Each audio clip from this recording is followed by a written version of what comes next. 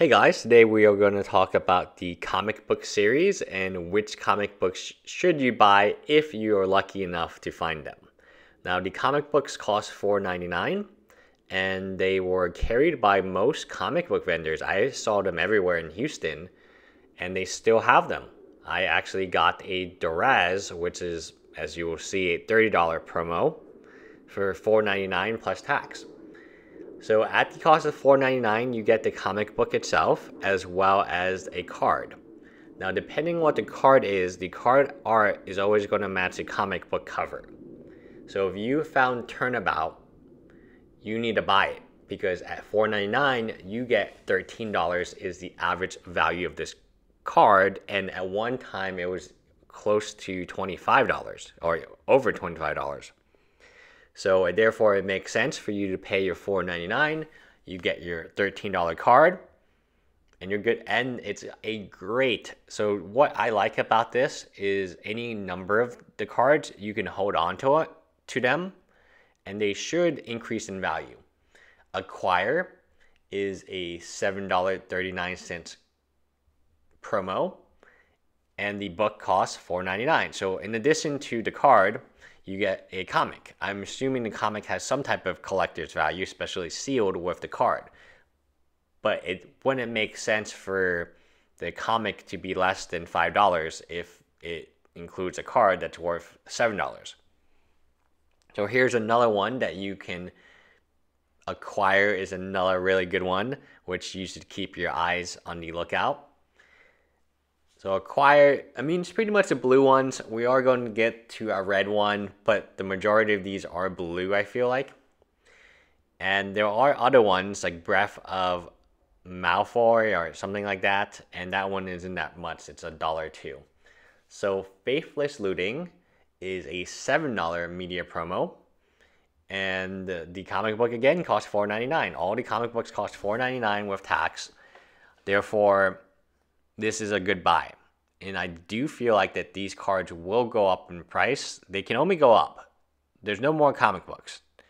And these, the IDW, even if they reprint the artwork and did something like that, these are unique collector's items. They are the very definition of collector's items because they go into the comic book genre, which is collection, right? So if you can find these at a comic book store, I found them recently. I found the best one, Duraz, recently, but I have to hit up a few more.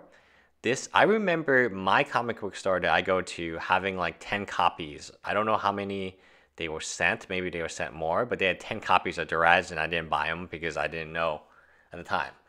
Okay, Stand Still, which has fallen out of favor. This is no longer quite as a valuable card, but still it is over the value of the book, which is $4.99.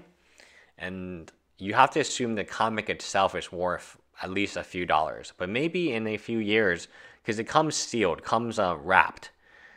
I'm positive if you kept it wrapped, it would be actually worth quite a bit of money. Not like over $10, but it should at least be $5 for the comic itself, and then you add the value based on the promo. Have I read this comic? No, I have not. I don't know if it was that great because they did get rid of it. So, okay, we have 7 cards. We're almost halfway done. But I heard it wasn't that great. And if it was a really great comic, I don't think they would get rid of it. They would just continue because people would continue to buy it. All right, this one is slightly below the $4.99 MSRP, but I wanted to show you the 7. I'll show you the 6 that are above, and then the 1 that's very close. Everything else is not worth more than the $4.99. Maybe still worth buying. Maybe they go up in price. Maybe something special happens with that card. But for the most part, if you want to focus on a few comics, these would be the ones that you want to focus on. The Consume Spirit, I like the artwork. I think it has potential to go up in price. It's just not one of the Planeswalkers. And Consume Spirit itself is kind of a meh card. But as you can see in Europe, this card is worth more than the price of the comic. I assume the price of the comic in Europe is like $4.99. All right, next one The big one is Doraz. I expect this one to continue to go up in price. Why? Because it's standard legal. How cool is it to play this version of Doraz in standard? It's just so insane, right? The artwork is fantastic. The card is iconic, and it's now in standard. I would be extremely happy, just over the moon, if I was a comic book store and I realized that I had 10 copies of this card because no one bought the comic, and I know no one bought the comic because the comic went out of business. Like, there's no more comics. It must have been really bad. There are some stores, I guarantee you this, that have piles of this. And it's not just Doraz. Doraz is a home run, right? That's the $4.99 becomes $32, plus you get the comic. I'm sure the comic itself, because the card is so valuable, the comic is no longer a $5 comic as well. It's just a collector's item. And lastly, High Tide. Pirate Jace. I'm pretty sure this is Jace. Oh, no, this is Dak, right? Pirate Dak. Almost $20. I mean, if you had to pick two, it would be Pirate Dak, and then it would be Doraz.